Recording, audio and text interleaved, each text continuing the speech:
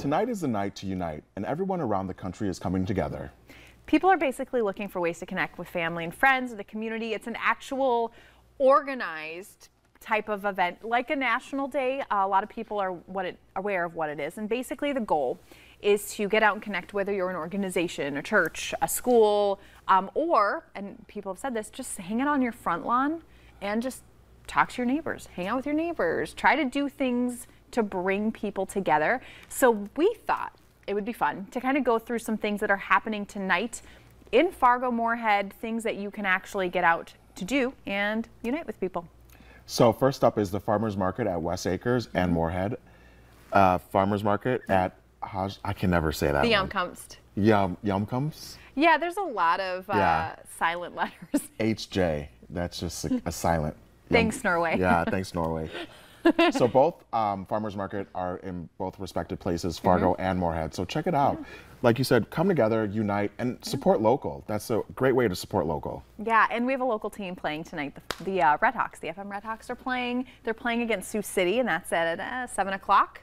So make sure you get out there. And then also, they have great hot dogs. So I might catch that game. You should. Right? I love going to the Redhawks. Yes. They're so much fun. So that's definitely a good way to unite. Right. And Legally Blonde was here yesterday. The musical is always an amazing place to be. And it's at the Lights, guys. The Lights is an amazing place. It is. It has so many places to go, eat, sit down, and be a part of the inclusive play and musical. Yeah, take advantage of the good weather. Yes. Because I know I said this last segment or the segment before, but it is almost fall. And so things are going to be turning, so take advantage of the good weather. Get out. One way you can do that, actually, First Presbyterian Church of Moorhead, they have live music, a bouncy house, games, food. They're doing a whole community event. So that's a good place to go. Right. And right up the street from where we are is Boys and Girls Club, and they're having a block party tonight at 6:30. So don't forget that one. Yeah. Oh, that's so good. But if you didn't get to write down everything we just said, kind of a lot. Yeah. I know. And they are spread throughout the day, so you could actually hit multiple events up. Just go to search on Google words, Fargo Moorhead Community Calendar. They've got events you can search by date.